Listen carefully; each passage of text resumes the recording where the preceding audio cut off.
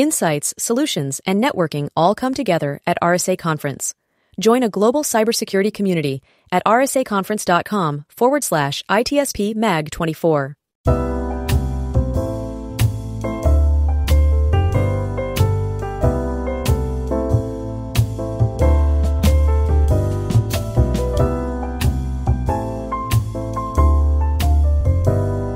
Welcome to the ITSP Magazine Podcast Network.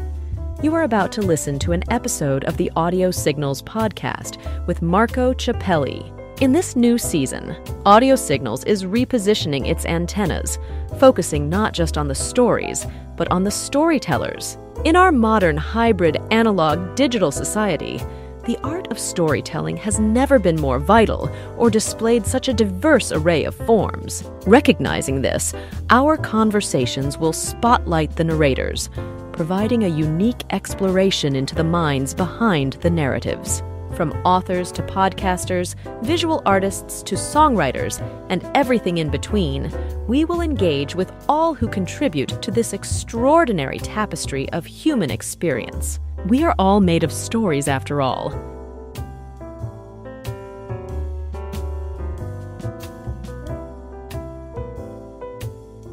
Well, hello everybody, this is Marco Ciappelli. Welcome to another episode of Audio Signals podcast, which, as I mentioned lately, has been repositioning the antenna to cover not only stories and talk about storytelling, but actually focusing on the storytellers themselves, because sometimes you can go with your fantasy, with your creativity and imagination, but sometimes there are people that actually have lived the story that they talk about. And today I'm very excited because this conversation is about a topic that I love very much. If you've been with me, you know I've talked with a few folks that have been up there in the sky, most of them on a Space Shuttle mission. And today it's going to be with someone that has been, if I believe, on 4 of those missions.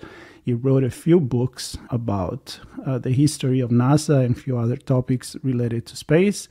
And this one that we're going to talk about today, it's very interesting because he kind of put together a lot of what it could be the family of the Space Shuttle's adventures out of 135 missions.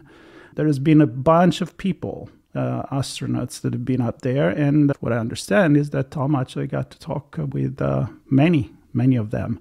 And as I just mentioned, his name is Tom Jones. Welcome to the show. I think I spoke enough. I can just shut up for the rest of the episode now. Marco, good to be with you. And it's a conversation about my favorite topic, which is the history of the Space Shuttle. And I got to participate in that program for 11 years as an astronaut. And it had a 30-year history. So my last challenge over the last 3 years has been to write this book about the oral history of the Space Shuttle program. That's fantastic. It's like you never had enough. You wanted to keep going back, even if not physically. You went back many times in your mind, in your writing, and sharing other stories. Well, I had the chance to fly 4 times, as you mentioned. And then when I finished my astronaut career, I wrote a memoir called Skywalking that came out about 15 years ago. And that was my story. I got to tell my personal perspective on my 4 journeys to space and helping build the space station. But I recognized that what was missing was the knowledge of everybody else's favorite stories. And so I had 22 astronaut classmates. I flew with 20 people in space. So I knew their stories fairly well. But I never had a chance to just sit down casually and hear the experiences of the people who flew the shuttle in the first 10 years of the program back in the 80s. And then when I left in 2001, there was another 10 years of NASA shuttle flights where I was separated then by my change in career into writing, into speaking and consulting. So I wanted to hear their stories too, of the people who actually built and completed the International Space Station. So this was my chance with this project, Space Shuttle Stories, to sit down, as we're doing, and talk to my astronaut colleagues and hear their firsthand impressions in a way I'd never had the chance to when we were so busy working at NASA. Yeah, and I consider myself very lucky. I'm not astronaut material myself, but I've been having a huge admiration for that. Maybe it's because I was born the year that we actually landed on the moon. I was a few months old when that happened, but I don't know. My fascination always been there, and I've been lucky. I mentioned to you before we started recording to talk with people like Ellen Collins and Pamela Melroy and Charles Camarda, Bill MacArthur, which you all knew personally. So it's really cool, the fact that you did the same thing. You kind of told us about the ideas, and we'll get more into the book. A little background about yourself, just to get started, about the story of the storytellers. How did you get involved with this idea of becoming an astronaut? You don't do it by I don't know, random destiny, right? Well, I'm sure in the 1960s, when I was growing up during the space race between, the U.S. and the Soviet Union, the race to the moon, I'm sure I was one of millions of kids who wanted to become an astronaut. But in my case, I was growing up in Baltimore, Maryland, in the mid-Atlantic here, and I was a Cub Scout, and I got to go on a field trip to the rocket factory about 1.5 miles from my house. And the Martin Marietta Company, it's now Lockheed Martin, but they were building the rockets to carry the Gemini astronauts into space to rehearse our moon landing techniques. So here I am in my hometown, and the space race had come to my town. And I got a chance as a little kid to see these 100-foot tall silver missiles being built to carry the astronauts 2 by 2 up into space on Gemini. So at that point, I said, well, here's a job that seems really cool, and I should learn more about this job. So then I began to learn and read about the astronaut career path. And back then it was all test pilots, Neil Armstrong and Buzz Aldrin and Mike Collins, all test pilots, all professional aviators. And I thought in the late 60s, as I went into high school, that would be the path that I would have to follow. So in order to learn how to fly, I went to the Air Force Academy out in Colorado and became an Air Force pilot. And then the new Space Shuttle came out. So what inspired me was the fact that there were lots of scientists and engineers on the Space Shuttle flights, on these crews. And that was my favorite subject in school, science. So I thought, well, hey, if I get better science credentials, maybe I can better qualify for a slot in the astronaut corps. And it's very competitive, as you know. I had a lot of luck breaking my way so that I could get qualified to become an astronaut. And then in the competition itself, I was turned down on 2 separate selections of new astronauts. And then the third time, I finally had enough items on my resume, enough work experience, plus my jet flying time and my work as a scientist, that I could be a competitive candidate. So there were 3,000 applicants that year, and they interviewed 120 face-to-face, and then they picked 23. And I was lucky enough to be in that group. So it only took me, Marco, 29 years from seeing the rockets in the factory till the time I got to fly in space. So, but I did have a lot of fun along the way, and it was always a dream to shoot for. I always tried to maneuver my career in the direction of being qualified for spaceflight.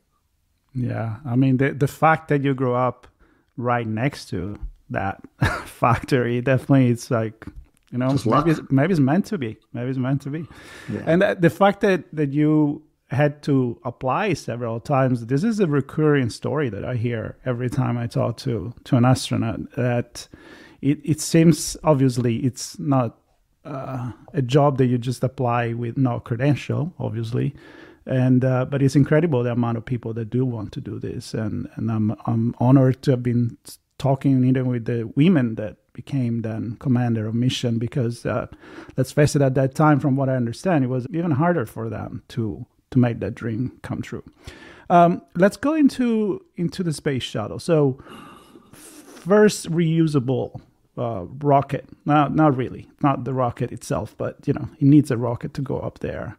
What make it so special, so that we can start discussing this book?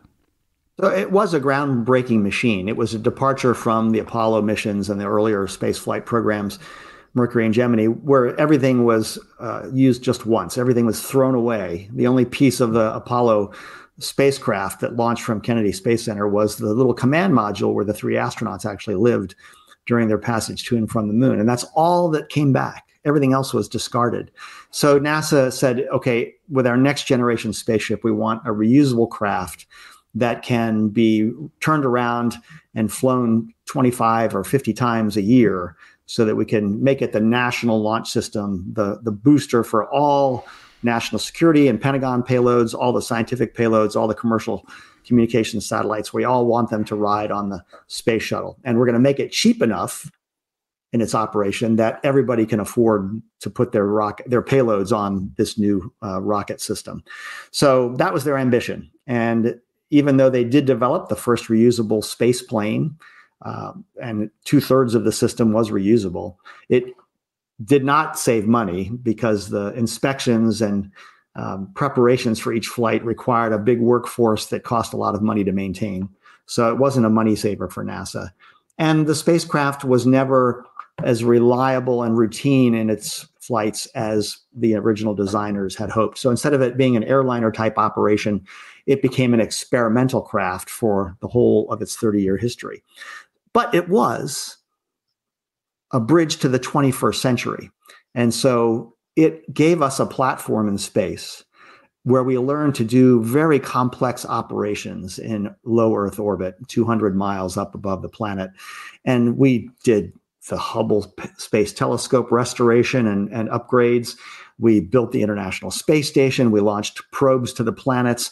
Many communication satellites and scientific satellites were launched from the shuttle. And it was a mini laboratory with the Space Lab and Space Hab modules. We practiced for the science that we would do on the International Space Station.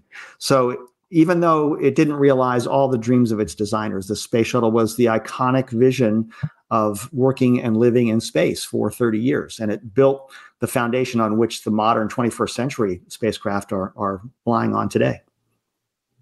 And it makes me think that without that, you wouldn't have as many people probably being in space. You would not be able to probably work on and build the International Space Station and give access to people that are not with a military background, but they're like scientists and people that are sent to do other things than just be sure that you pilot, get to a place, come back safely on Earth.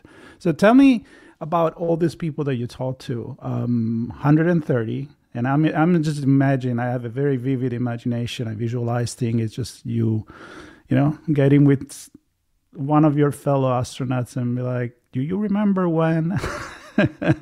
What is your best memory? How did that go? The process of writing the book, getting in touch with them. There was like excitement from them when they heard from you. I was like, yeah. I mean, I know you all love to talk about this. I mean, that's my experience. It was a great opportunity for me personally because I did get a chance to talk with over 130 individuals. I think I interviewed 133, and then I borrowed, from previously published interviews in a couple of cases to round out the 135 space shuttle missions. So what I wanted to do was to ask everybody about the most rewarding, the most satisfying experiences they had, the most anxious, the most fun experiences. And so I had a set of questions that I would email them in advance. And just about the time I started this project, realizing that I could talk to 135 people altogether, that was practically doable. I couldn't talk to all, 833 who flew on the space shuttle. There were 355 individual astronauts and cosmonauts who flew on the shuttle. No way I could actually talk to 355 and record interviews. So recognizing that I had this challenge, I just set up a spreadsheet and I looked at all 135 missions and I said, of course, I know most of these people from my profession and from astronaut reunions and so on. Who can I tap on the shoulder to talk to me? And so that was my choice. I got to choose one astronaut from each flight. In some cases, they were crewmates that I'd flown with to cover some of our space flights together. In others, they were people that I'd worked with on the space station program. But one of the joys of the project was just out of the blue, emailing somebody like Dick Truly, who was on, the second space shuttle mission, and asking him how his flight went. I'd never had a chance to do that. And I got to talk to the the surviving members of the first 6 women astronauts and talk to them about their groundbreaking missions. First African-American astronaut, Guy Bluford, as well. So it was a chance for me to really sit down and put these missions and experiences in perspective. And everybody was very positive and giving of their time. It took about 45 minutes usually to talk to them. And then after 2.5 years of recording these interviews, it was time to then take a year to edit them down, take the transcripts and edit them down to something that could be put on the page, about 550 words per page for each mission. So it was both a logistical challenge, but it was also very rewarding along the way to get the chance to talk to all these folks. And I hope they're very happy with the way their stories have turned out, because I got to add 600 plus amazing photos to go with their missions. And I think that was one of the most enjoyable parts of the book, was to pick my favorite shuttle photos over 30 years and put them in the book. And are these photos taken by them personally? I know a lot of people on the Space Shuttle or on the International Space Station they do fun stuff. They kind of entertain, they share, they do a lot of STEM, they talk to people, they they do a little PR, let's say, for what they're doing out there. Seen people playing song on a guitar and experiment. So were those pictures part of their own personal archive? I mean, I guess nothing is personal there, but that they actually took themselves? Yeah, the NASA and the government own the photos, but they're public domain, so anybody can use them. Right. So that was not a problem for me. They're all largely cataloged on the internet at NASA's photography website. I think it's called Gateway to Astronaut Photography of Earth is one site, and the other one is NASA's Image and Video Library website, where you can just look up any mission and see the dozens of digital photos that are posted there. Not all equally. So the earlier missions, the first 10 years of the shuttle, there's a paucity of photos. Maybe only about 25 might be online of the film shots that were taken. And once we switched to digital around 2000, many hundreds of pictures became posted on the internet, of course, by NASA. So what I did was, when I interviewed a friend or a colleague, I would say, give me your 5 or 6 favorite pictures from your mission. Then they sent those to me, and I put them into the mix to add perspective and context to the story that we were trying to tell.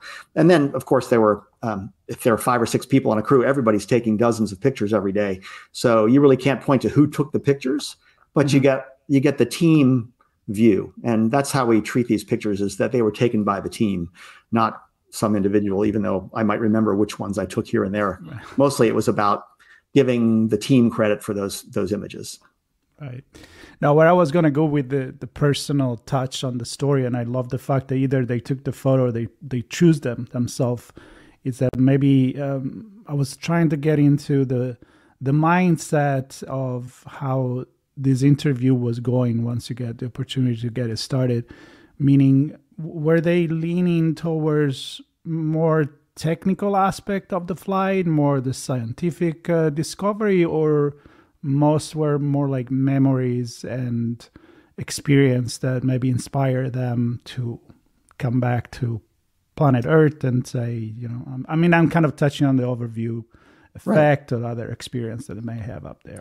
Well, with the sample questions that I sent to them were to steering them towards their personal experiences. I did ask, give me an overview, an elevator speech of your mission. What would be the themes of the mission that you could just give me in just a minute or so? But then we spent the bulk of the time saying, what was most satisfying? What was most rewarding? What frightened you the most? What were you most worried about? And what was what were your impressions of your crewmates? Who made a special impression on you? So we covered a lot of territory, and obviously I could not edit that down and put it all in the book. But what I tried to do was, from each individual, I would get something unique that hadn't been talked about before. Try to get something that was unique about not only their experience, but tell me something unique about the mission that distinguished it from the other 134 that there were. And so I think I was pretty successful in varying across these stories. A lot of different new stories that you'll still be surprised by when you're on mission 133. But at the same time, you'll see some common themes throughout the book. The excitement of their first space shuttle launch was always a theme that people would talk about. The amazing experience of flying back through a hypersonic reentry was another one.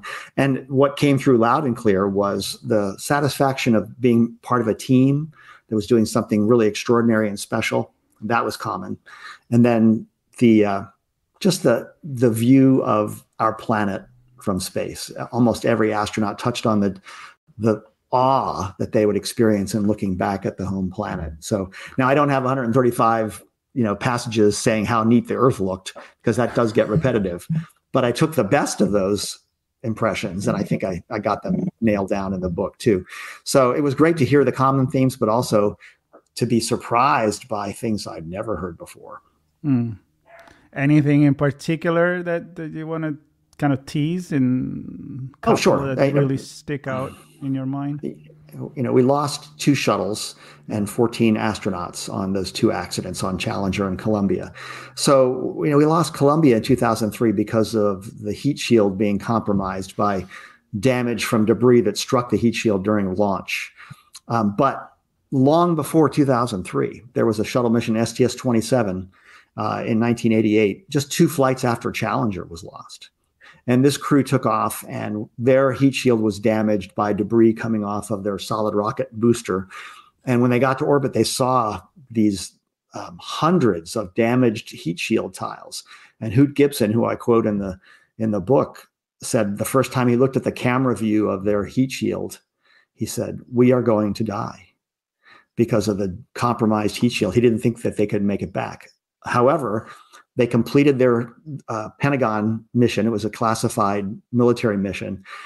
Completed that, then you have to come home. There was no way to repair the heat shield by going on a spacewalk. We didn't have those tools at the time. And so they had to put the ship on its reentry path and bring it back home. And Hoot Gibson, the commander, along with Guy Gardner, who talks about the experience, they were watching the gauges on the instrument panel, looking for any sign that the heat shield was burning through or that the flight controls were not going to operate properly. And so Gibson gritted his teeth for 45 minutes through the reentry arena and brought the ship back into a safe landing. And so they made it back to the ground. When they got out, they looked at the space shuttle on the runway, and there were over 700 damaged tiles. One was completely burned away by the damage that had been inflicted. And now the metal skin of the orbiter was starting to melt. Fortunately, they passed through the peak heating phase before it had a burn through. They got back on the ground. But if NASA had only remembered how close they came to catastrophe in 1988, then in 2003, 15 years later, we might not have had that same problem with Columbia. If they'd only internalized that lesson and beaten that problem of debris damage to a minimum. Yeah, and I remember this story because, again, talking to Eileen Collins, that she commanded the return to flight, and Charlie Camarda that was on that. I remember they were talking clearly about the tension and something that did happen. If I remember, there was some kind of like a belly flip that they did to check the actually shield underneath, and so they were very aware of all of this. And there is a big risk. It's not like going to the coffee shop and get your cappuccino in the morning. So big admiration for all that they've done. Let's talk about the fact that now we're going back to the moon. At least that's the plan. I was listening just this morning about private company landing a robotic piece on the moon. Very hard to land there, apparently. But we've done it many times, and then for 50 years, nothing happened. But we're going back now there. Have you guys touched in the book about the future where this astronaut sees NASA going, and maybe the collaboration of private and NASA being the good solution for the next step to go back up there? I think that the lessons conveyed in Space Shuttle Stories from the Space Shuttle program are still applicable to our efforts to return to the moon. And it's all about remembering the near catastrophic mistakes that occurred during the shuttle program, the fact that we did have 2 accidents, if we can remember those lessons as told by the astronauts in this book and convey them to the people who are both managing and preparing technically for our return to the moon, then we'll have a way to reduce the risk of going back into deep space and returning astronauts to the moon in an ambitious way. I'm very excited by the prospect of us getting boots back on the moon's surface in the next 3 years or so. I think it's time to tap into the resources that are available on the moon to help us go farther by, finding propellants on the moon in the form of water ice at the poles of the moon. But the space shuttle taught us almost everything that we know how to do well in space. And we're applying those lessons on the International Space Station today. And then those go forward from the shuttle and the station into developing the way we operate on these lunar return missions. And so I hope that we can remember the costly lessons of the past. And the value of this book, I think, is that it trains explorers and managers and flight controllers in the mindset of what you have to look for when you're facing the unexpected. And the technology that have been used on the space shuttle, I mean, because it's been going for so many years, that mission, I know there have been adaptation to the computer system throughout the years and many adjustments for security reason, but also I'm assuming for performance. And, there is several of this machine that they all look the same, but they're probably not the same, I would say. And how do you apply this? How much of the space shuttle goes into the next mission that maybe in the next few years is going to bring people on the moon? Well, in a very concrete way, the new moon rocket that NASA's developed called the Space Launch System. It's the big booster that's going to carry the Artemis missions to the moon. The Orion spacecraft is at the top of the SLS. That new SLS launcher uses extended solid rocket motors from the shuttle program. There are 3 main engines at the base of the shuttle orbiter, but there are 4 of those same motors on the base of the core stage of the Space Launch System. So shuttle technology is directly incorporated into the new moon rocket for the Artemis program. And then in the way that we will do spacewalks on the moonwalks, if you will, we're not going to be using the old space shuttle suit, but the lessons we've learned over 30 years we're still operating that suit on the space station. That translates directly into the design of the new moon suit. And then I think it's more the other intellectual transfer is, again, when you make mistakes, let's learn from them and let's carry them forward in the way the control team operates in Houston, in the way the astronauts operate in their spacecraft. And while we've automated much of the functions of flying a spacecraft to the moon, and most of the job of piloting now is going to be robotically done rather than flown by a test pilot, they still have to be able to recognize the unexpected situation and step in. And as you say, it's a difficult task to land on the moon. I bet you there's going to be a human in the loop, just as they were in flying the shuttle to a safe landing. I think you'll find a human in the loop for landing people on the lunar surface. Well, with all the AI that we have, I still think we need to have the human supervision, but that's a different story that applies even here on our planet. I would like to go into storytelling.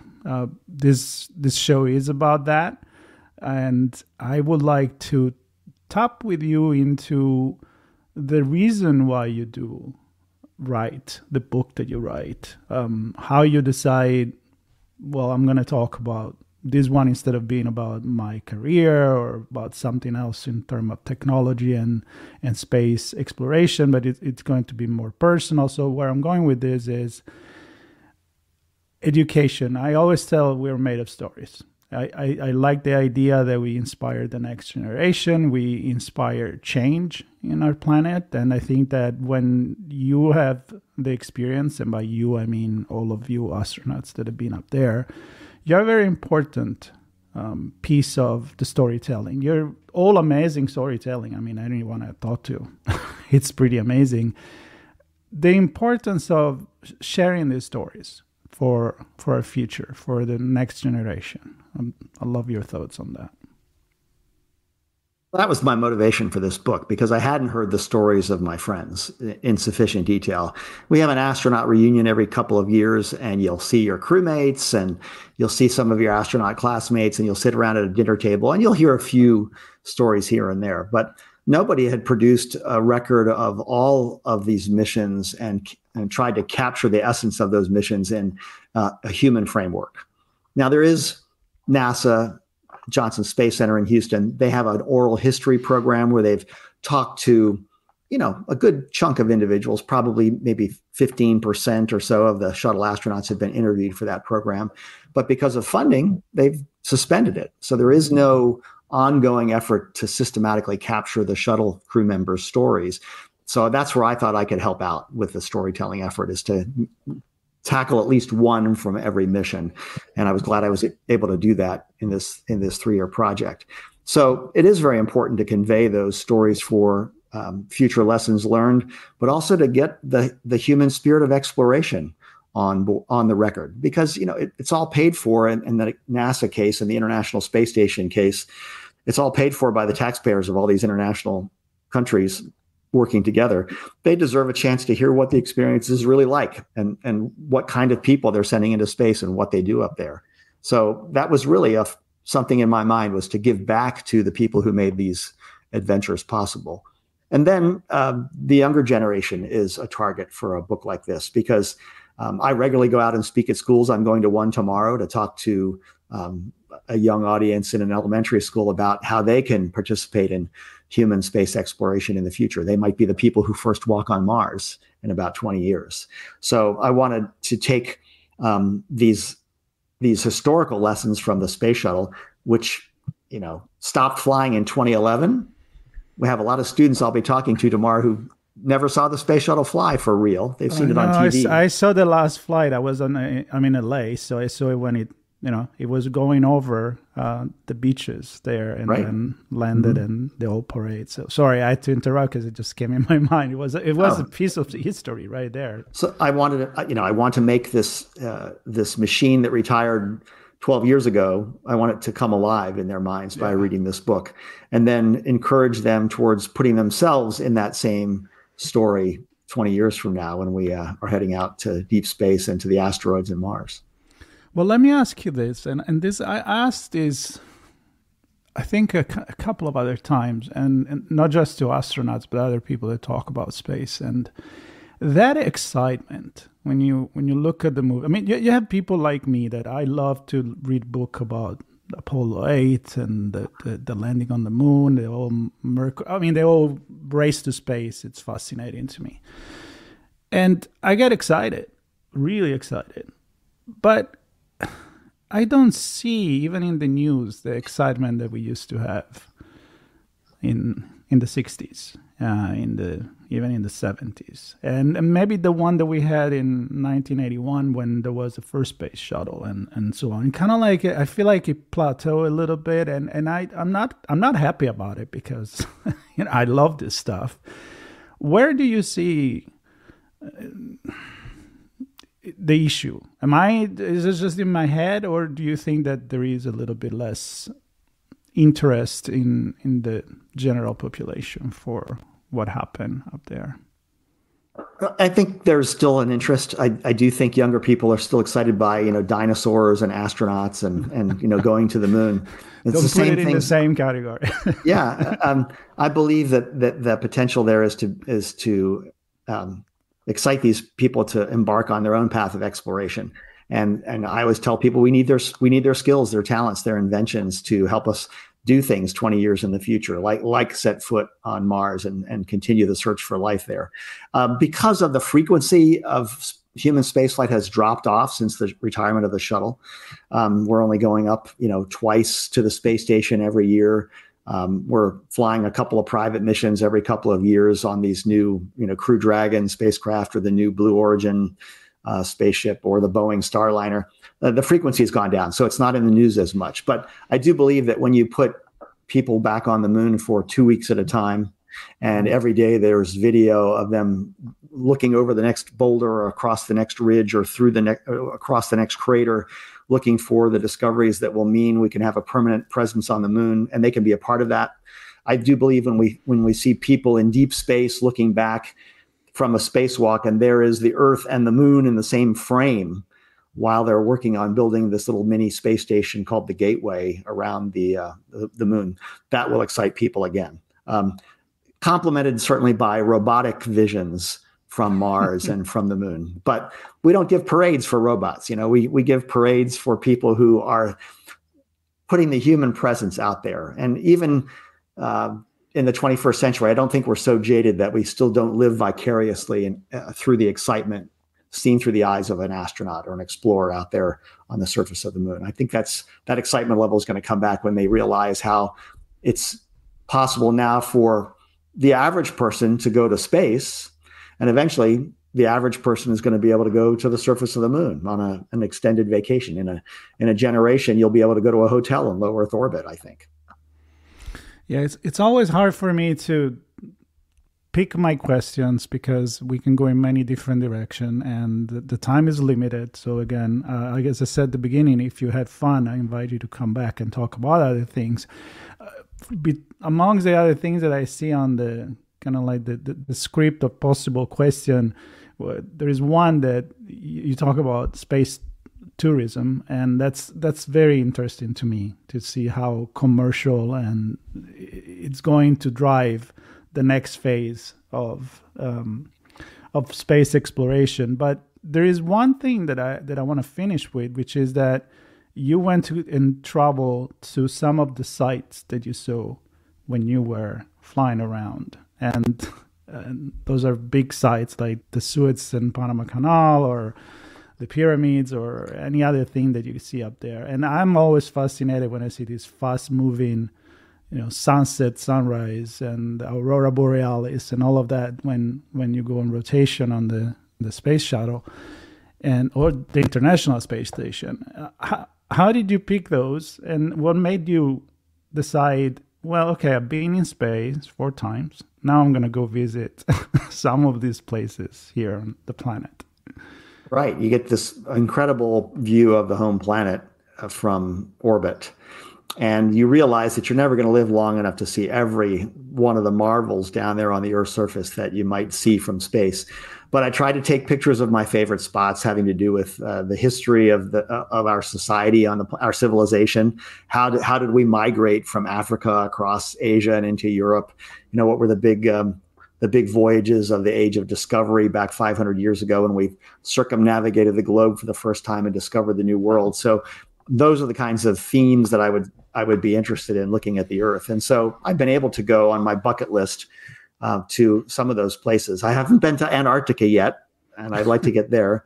But, I have gone to, the World War II Normandy beaches, where the course of World War II changed in Europe. I've been out in the Pacific and gone to Hawaii and Pearl Harbor and visited some of the islands in the Philippines where, on the earth science front, I saw erupting volcanoes there.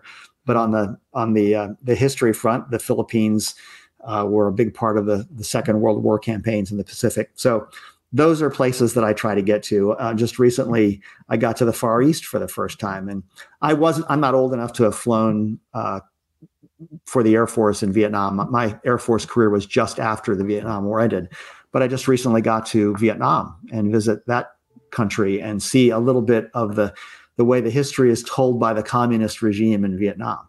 And, I know my side of the story, but it was interesting to see the perspective of the communist government there.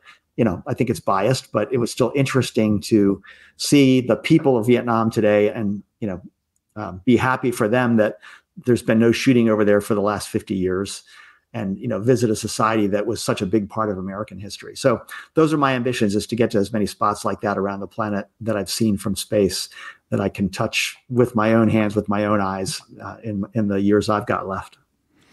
And I love that. And we're going to close with these thoughts, because when I talk about society and technology, I often say, especially now with generative AI, and we never talk about ethics, and we never talk about looking into biases and things that we have done in the past, and again, going to philosophical conversation about technology, like we've done in these days, because you almost like find yourself looking at yourself in the mirror with with AI. And I felt like we have done the same thing with space exploration. Astronauts went up there and discovered new things about humanity, kind of like testing the limits. And then, as you do, you kind of find more interest in what the planet is, and maybe you see more of a unity. So it's exciting that you went there, you got inspired to by looking down to then say, yep, I got to go to see this place. I need to look back into our history. And I don't know, do you think that's the main reason why we go to space, to learn more about who we are? And it's undeniable that as human beings, we are curious, and we do want to see what's over the next horizon. So, from orbital perspective, I got to look over the horizon, 848 orbits of the Earth. I got to see a lot of the geography and geology and life on our planet from space, but I haven't had a chance to experience that personally. So, over my horizon here on the terrestrial level, I want to get over to that next place where I can make a new discovery that would satisfy my own curiosity. But that's what drives us out into deep space, is to, look for new resources to make our lives better on the moon. Eventually, resources, the asteroids will be tapped, and then we'll find knowledge on Mars that will help us develop as a species. And I think ultimately, I love this planet, but we have to establish ourselves on other worlds so that we'll survive some potential catastrophe of the future, whether it's a rogue asteroid or another pandemic. So it's an insurance policy for us. And, that's what's driving us forward is that curiosity plus the desire to make sure that our species goes on. It's something internal that does maybe even subconsciously drive us forward. Right. Well, Tom, I want to thank you so much for spending this time with me and telling a little portion of your many stories. But I want to invite everybody to find your book and the experience and the stories. Again, very short story of their experience in perspective of all the 135 missions that the Space Shuttle flew, and all the stories that are told firsthand by astronauts that have been up there. I know that the book has been published October 31st, 2023, so it's available for everybody. I'll put links to get in touch with Tom and his website and all the social media to the book, and I invite everybody to read it. I certainly will. And Tom, thank you so very much for sharing all these stories with us. It's a pleasure, and I hope folks enjoy the book. I hope so too. Thank you very much. Everybody stay tuned, check the notes, subscribe, and there'll be many more stories coming to you from Audio Signals. Thank you very much.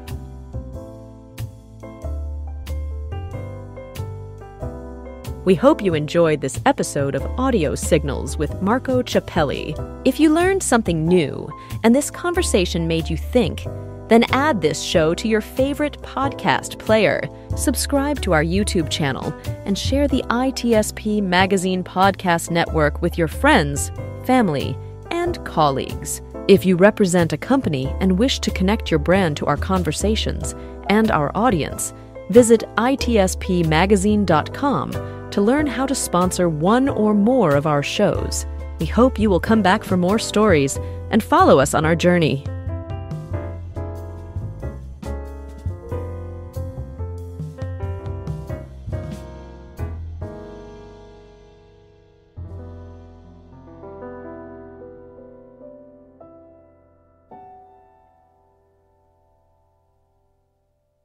Insights, solutions, and networking all come together at RSA Conference.